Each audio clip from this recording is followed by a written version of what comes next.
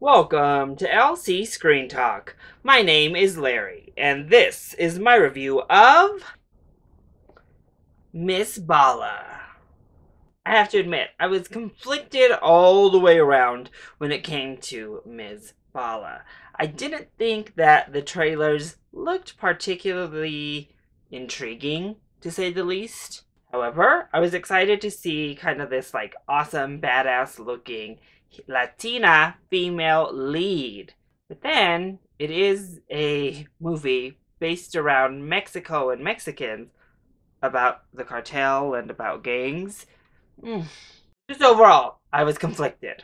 But of course, tried to go in with an open mind, ready to see this film, hoping for the best. I have to say, it actually surprised me. I enjoyed myself overall with Miss Bala. So let's go ahead and kick off with our positives.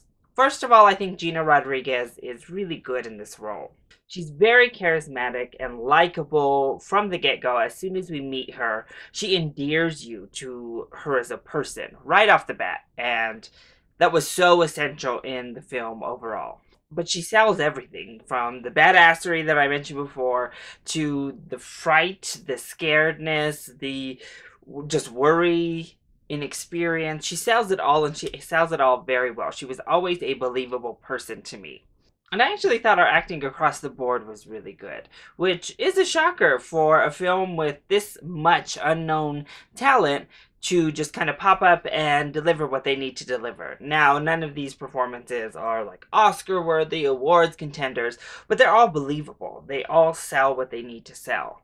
And this is a short film. It moves, and it moves quickly. I was never bored. My mind never wandered because it never overstayed its welcome.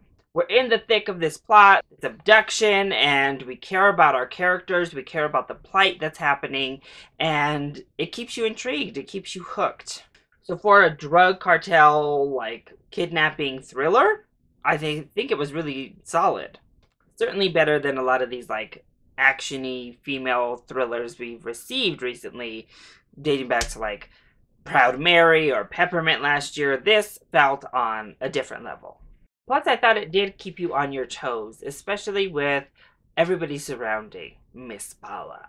Part of that was the acting, and part of that was the script, but we got enough humor in here to keep you engaged. We had enough, like, on-your-edge thrills to keep you invested and worried. So, it worked. It worked as a pretty generic, solid, fun thriller. That does lead us right into our negatives. It is a pretty generic, solid thriller. It's very paint by the numbers. And while we have twists and turns, while the script does a good job of keeping you like on your toes and on the edge of your seat, kind of thinking about which way it's all going to unfold, ultimately unfolds in a pretty standard format.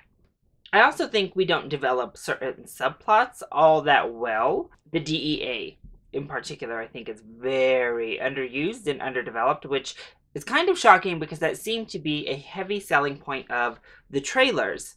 I also think this is much more about the abduction than like this awesome badass woman coming through here and owning things. It takes us a while for her to kind of start coming into her own.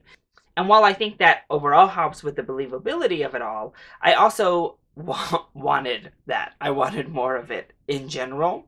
And then we do fast forward over some development in a lot of areas, including her development with the more badass things.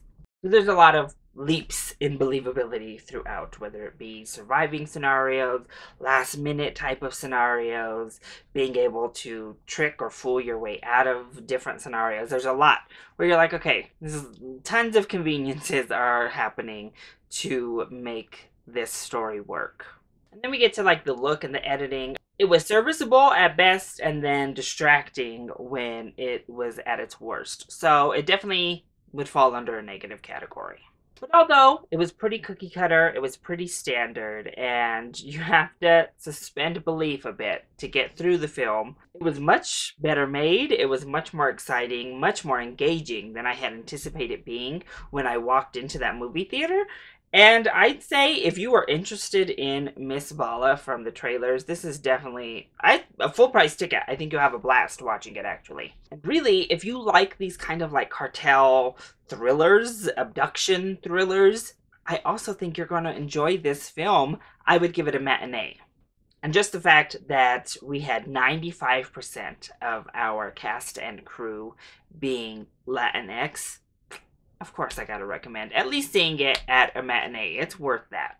So, that is my review of Miss Bala. I hope you enjoyed it. If you did, go ahead, click like down below and subscribe to the channel so you are always up to date on our latest videos. Also, join in on the discussion. Are you excited to see Miss Bala? And what is your favorite film revolving around the cartel? Let me know either in the comment section down below, or you can hit me up on Twitter. I love you all so much for your support. Thank you for watching, and I'll see you next time. Bye!